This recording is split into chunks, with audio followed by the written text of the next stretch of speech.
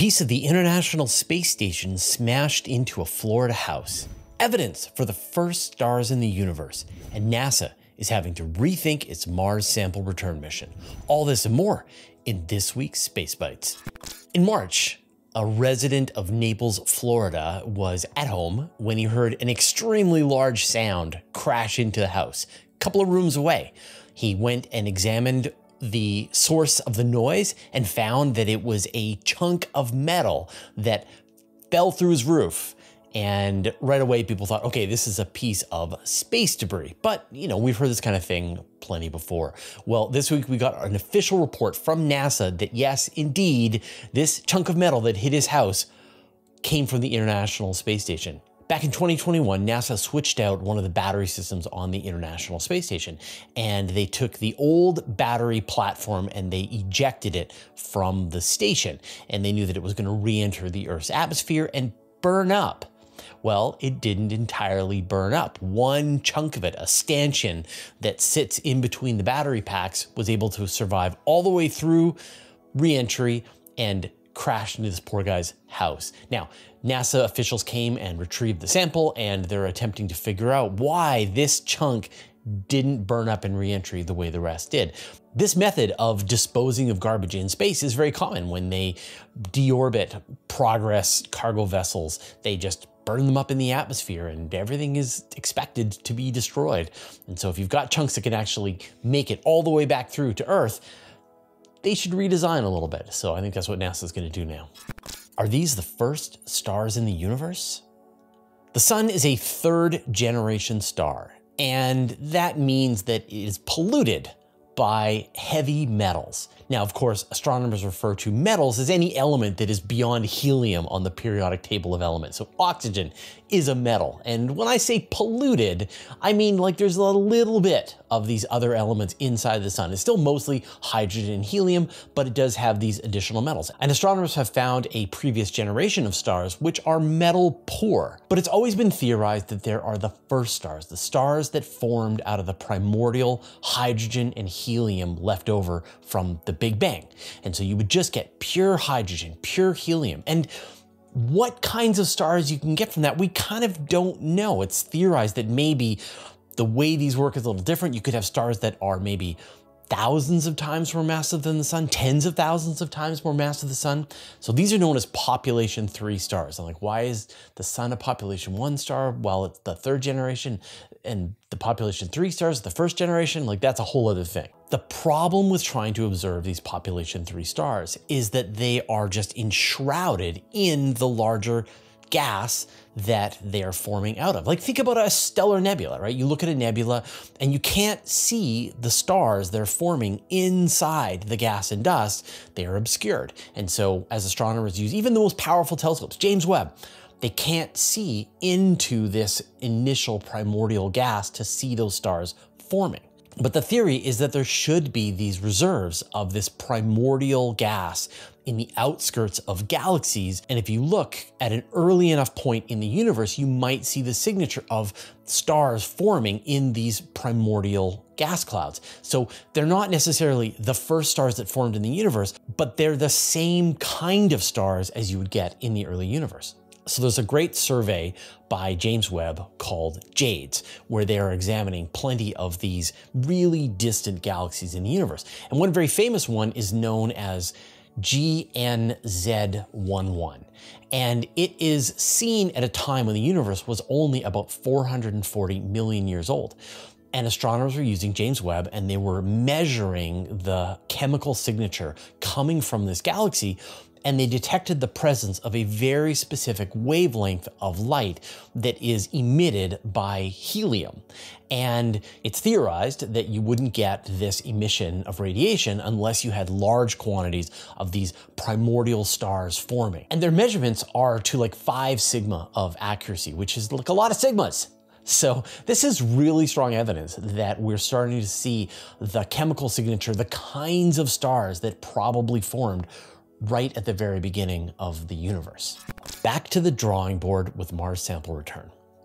All right, we've been on tenterhooks recently waiting to find out what's going to happen with the Mars sample return mission. We got those budgetary cuts at NASA.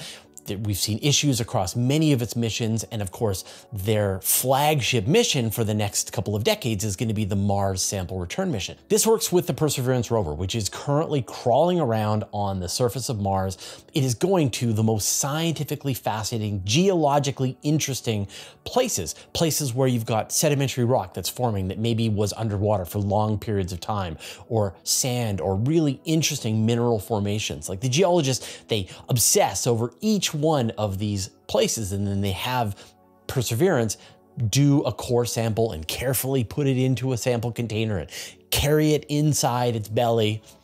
And the plan was that once it had about 30 of these samples, then a mission would be sent from Earth. It would fly to Mars, it would land on the surface of Mars, it would meet up with Perseverance, hand over the samples, and then it would launch off the surface of Mars, meet up with a return vehicle, probably designed by the European Space Agency, and then come back home. And if everything worked out great, then it would probably get those samples into the hands of researchers by 2031. And the budget was creeping up to like $11 billion. Well, NASA had an independent review where they went over the work so far and the plans for the future, and they said, no, actually the budget is probably going to expand, and we're probably not going to get those samples back until 2040. And so this is becoming untenable.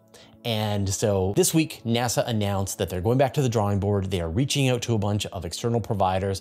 They're potentially going to narrow down the scope of the mission, maybe not 30 samples, maybe they're just going to bring back 10 samples, maybe one sample, but they're asking for suppliers to tell them how they can maybe bring down the cost, bring the timeline more in line with what people's expectations are. Now, I'm going to talk some more about this at the end of this episode, so stick around for that. The closest black hole found. You know, I love the European Space Agency's Gaia mission. If you're like looking for Fraser bingo, check it off.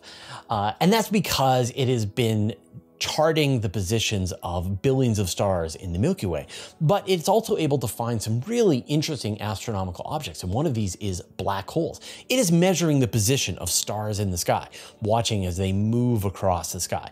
But it can also see tiny little circles that a star might form if it is being orbited by a much more massive black hole. And so far, astronomers have found 2 of these black holes, and this week they announced they found a third. Designated BH3, so we've got BH1, BH2. This one is very different from the black holes that have been seen so far. It has about 33 times the mass of the sun. The previous ones were only like up to about 10 times the mass of the sun. And what makes it really interesting is that it's only about 2,000 light years away. So that's relatively close, astronomically speaking. Is this the closest black hole to us? Probably not. There's probably ones that aren't in a binary system that we wouldn't notice and are probably very close. But still, you don't have to worry. There's nothing that a black hole 2,000 light years away can do to us. But it's still scientifically fascinatingly interesting that one of these was found in our relative neighborhood. Every week, we do a vote on our channel where you tell us what you thought was the best space news of the week. And last week, it was almost a 3-way tie between a rainbow on an exoplanet, the Japanese moon rover, and the upcoming dark energy results from DESI. So thank you everybody who voted. It's fun to see when we have one that's just a complete landslide, and in this case, opinions are mixed. I'm sure, like I saw in the comments, like a lot of people are like, oh, why do you make me choose? Got to choose. That's what votes are about, even when it's tough.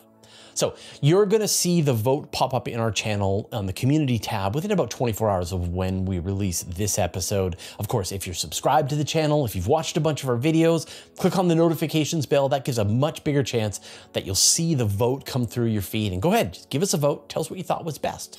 An electromagnetic shield to deal with moon dust. People always wonder what we're gonna do about moon dust and Mars dust. This stuff is a problem for different reasons. On the moon, you've got this crunched up glass-like pieces of lunar rock, which are incredibly sharp, jagged. They kind of have put their hooks into whatever they touch. And we know that it causes wear and tear on machinery, problems with spacesuits. It can get into the lungs of the astronauts. We need to have a way to mitigate and deal with this stuff. And then on Mars, this stuff coats solar panels, camera systems, and eventually this is what takes out rovers on Mars that are powered by solar panels. So NASA has known about this problem for a long time. They have been working on some kind of electromagnetic shield for decades, since the 60s, but only recently is this technology starting to come together. And that's because the dust is electromagnetically charged. You can't just sweep it away, you can't blow it away, you can't tilt your solar panels to make this stuff fall off. It clings onto it. And the analogy that I always use is like, think about pollen in the spring, that sort of yellow pollen that sticks to your car windshield. And if you try just like sweeping it away, nope, that doesn't work. It's like glued on. It's only when you wash it can you actually remove it. And so NASA is hoping that if you can cover various components on your spacecraft with this electromagnetic shield, you'll actually repel the dust before it lands.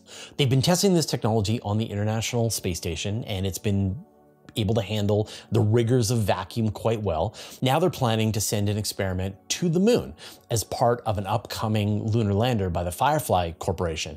So they're going to send this instrument. It's going to attempt to repel the dust on the moon. And if that works, then they'll probably have a version they'll be able to use for Mars. And this problem could start to go away. We've had a revolution at Universe Today in the last couple of years, and that's because more and more people are signing on to join our Patreon club. And at a time when advertising is problematic at best, diminishing at worst, and I have to think about all of the people who work on our team, and I have to be able to pay their salaries and cover our server costs and all of our equipment, all of that. And thanks to Patreon, we have been able to just coast right through it at a time when it feels like the media landscape is cratering, pardon the astronomical pun, all around us.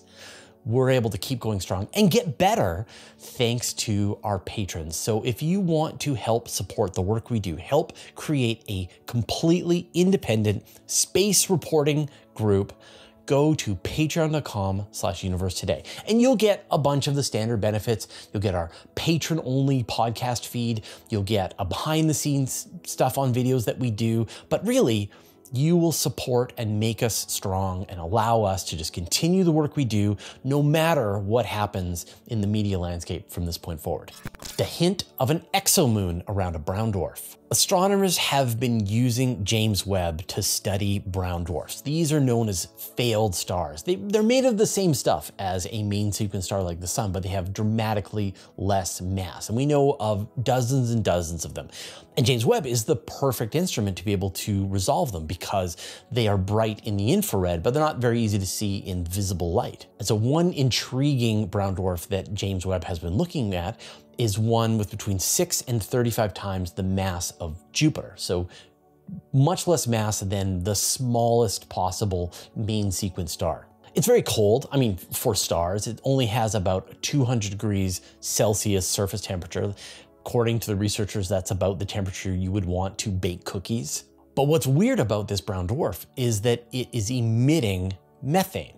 And this is the kind of thing that you can see in planets and other brown dwarfs, but usually they are absorbing methane, not emitting methane. They also found that this brown dwarf seems to have some kind of temperature inversion where the temperatures are getting higher as you get further up in the atmosphere. And the weirdest part of this is that there seems to be the presence of an aurora. And, you know, we have auroras here on Earth, we have them at Jupiter, and you get an aurora when the magnetic field of your planet, or in this case, brown dwarf, is interacting with the solar wind from a star, but there's no star. So where's it coming from? So one really intriguing possibility is that this brown dwarf has a large moon as a companion, and that is helping to create ions in its presence, that's creating the auroras, helping with the temperature inversion, helping with the methane. So is this the first moon for a brown dwarf? What do you call? Is it a planet? What do you call a brown dwarf moon? A planet? I don't know.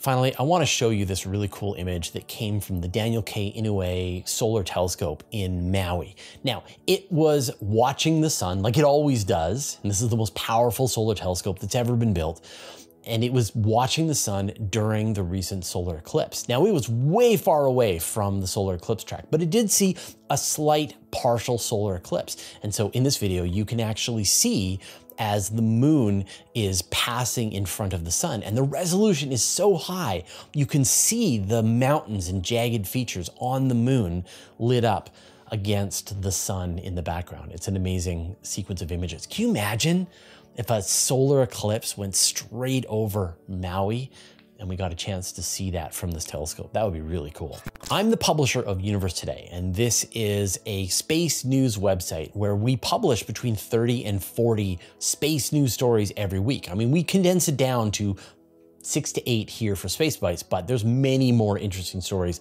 that we're working on. And I write a weekly email newsletter that collects all those stories together. It's completely free. I write every word, there's no ads.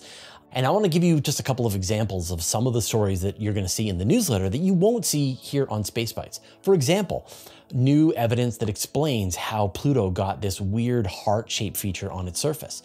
Could neutron stars be getting heated up by dark matter annihilation? And are Titan's dunes made of cometary dust? Intriguing. You're going to want to go to universetoday.com/newsletter to sign up. Now, I'm going to rant about the Mars sample return mission, but first, I'd like to thank our patrons. Thanks to Abe Kingston, Andrew M. Gross, Dennis Alberti, Dougie Stewart, Dustin Cable, Jeremy Mattern, Jim Burke, Jordan Young, Josh Schultz, Mark Anstist, Modso, Paul Rohrbach, Stephen Krasaki, Stephen Filer-Munley, and Vlad Shiplin, who support us at the Master of the Universe level, and all of our other supporters on Patreon. It's funny when I talk to people about the Mars sample return mission and they hear the budget is going to be $10 billion, $11 billion, that the timeline is going to take between 2030 and maybe all the way out to 2040. And then you get this like, why don't they just do it for cheaper? Why don't they just do it more quickly? Well, these things take as long as they take and they cost as much as they cost. And I've even heard people say, well, look, why don't we just wait for the human explorers to go to Mars and then they can just bring back samples when they come home? Well, think about what you have to do to have a Mars sample return mission. You launch a rocket from Earth, it flies to Mars, it enters the atmosphere of Mars, it lands safely on the surface, it collects samples from the surface, it then launches from the surface of Mars, back up into space, returns to Earth, and returns the capsule containing the samples safely back through the atmosphere into the hands of scientists. Think about what you have to do if you're going to send humans to Mars. It's the exact same thing. So in other words, you can't send humans to Mars until you have demonstrated that you can bring rocks home from Mars. The process is exactly the same. And that this process is going to cost what it costs. I mean, I think we have these science fiction expectations that this stuff is going to be, it should be simpler, it should be cheaper. Like, why are you telling me that it's going to cost $10 billion? I watched Star Trek and it says it should only cost $5 billion.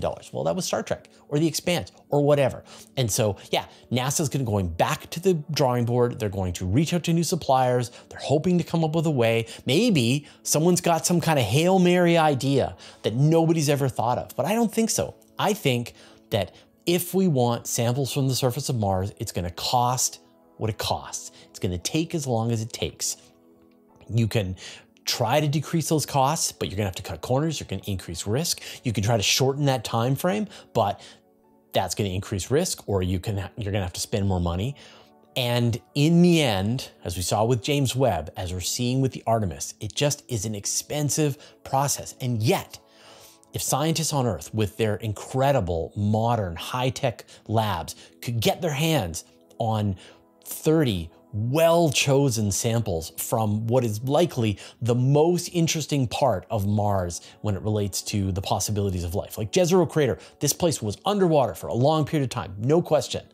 Those samples are going to be beautiful. And if they get into the hands of the scientists, they will find life, find evidence of life, or disprove evidence of life. They will be able to do really incredible work. And it's just going to take how long as it takes. It's going to cost what it costs. And good luck going back to the drawing board. My guess is when you finish off this new drawing board, it's going to look very similar to the previous drawing board. And so then it's just a question of, is this a priority or not? Do you want these samples or do you not want them? If you don't want them, no problem. There's lots of other priorities. But if you want them, it's going to be expensive and it's going to take a while, but the science will be worth it. All right, we'll see you next week.